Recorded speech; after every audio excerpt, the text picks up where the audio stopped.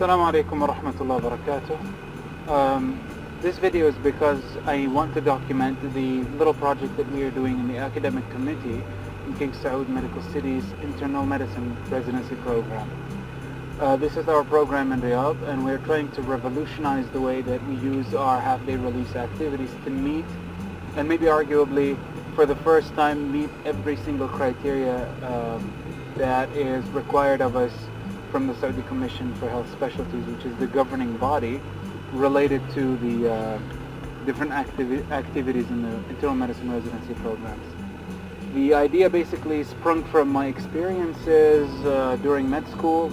I was very lucky to have attended a school that is run by a problem-based learning, and we have had so many different sessions that describe our real cases. We were divided into groups and we'd be discussing those cases. As medical students, we were not experienced well enough to be able to really delve in and enjoy the clinical aspects. We were missing so many details and so much knowledge. But as you start practicing medicine, you quickly kind of develop this ability to speak the language, if you will. If you imagine that medicine is a language, and we start speaking that language by knowing more information, refining our differential diagnosis, and then approach the patients accurately.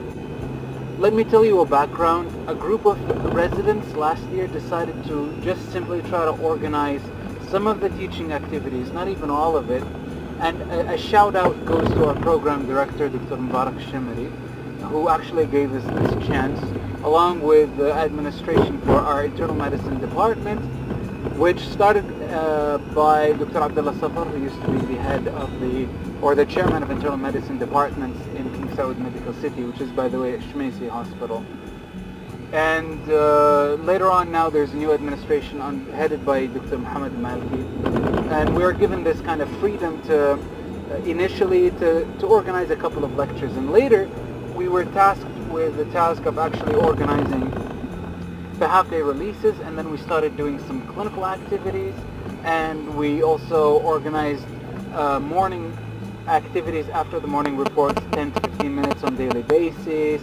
We did bedside teachings, we do multiple choice discussions. Again, a shout out to Dr. Safar for his for doing great and actually pushing for us being able to invite expert consultants from other hospitals to give us the lectures in the fields that we wanted.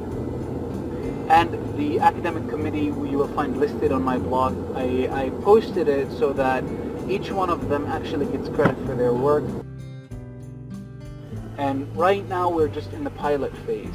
So we're going to take 3 weeks before our October effect, which is the Saudi equivalent of the July effect in the United States, if you will. Our residency program started in October. So we wanted to test out this program before the new residents come in.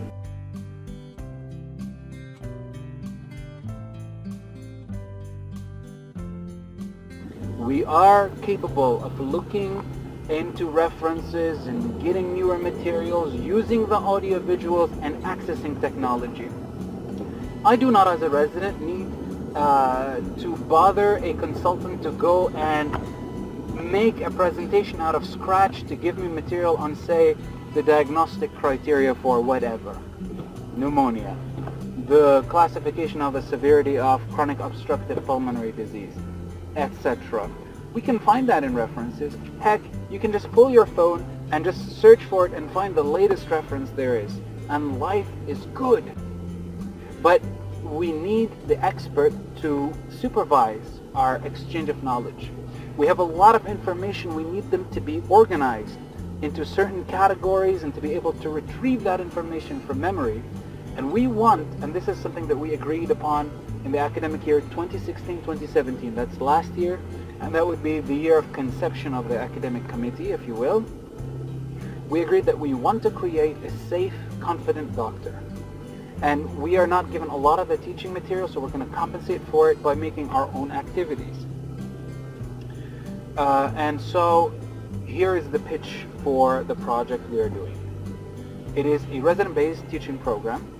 We get a case, and I have proposed that we use audio visuals and we use everything that can make it really interesting for people to actually attend. and to want to hear more about it. And as such, the first two cases, the residents would come and attend, and in fact the attendance is great. Today was the second session of the pilot program. We have a third week, then we're going to do a form of a survey, and we have been gathering feedback after the first two sessions, and we will gather even more feedback. We get a case that's anchored in a major topic. For example, the first case was tuberculosis, and you will also find those references on my blog. And if you go ahead and read this case, it was about a patient with tuberculosis, non-shedding pulmonary type, with multi-drug resistance. And obviously, one of the objectives to discuss multi and pan-drug resistance, the diagnostic criteria, when to start, when not to start treatment, life-saving modalities, the public health concern, and how to the role of prevention,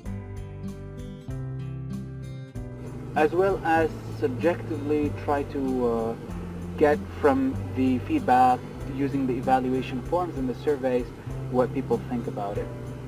Please go ahead and read the summary on the introduction to the resident-based clinical case teaching on the blog, and feel free to contact and leave a comment and tell us what you think.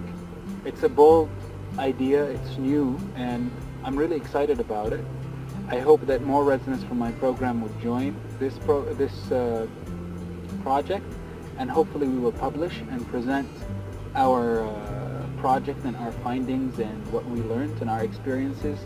And as well, I hope that this material will be accessible to other people. It's online, it's for public, and I'd love it if more residents and programs and medical students and everybody would actually use them, come back to them, and spark interest. Thank you for listening to this rather long rant, and we'll see you soon.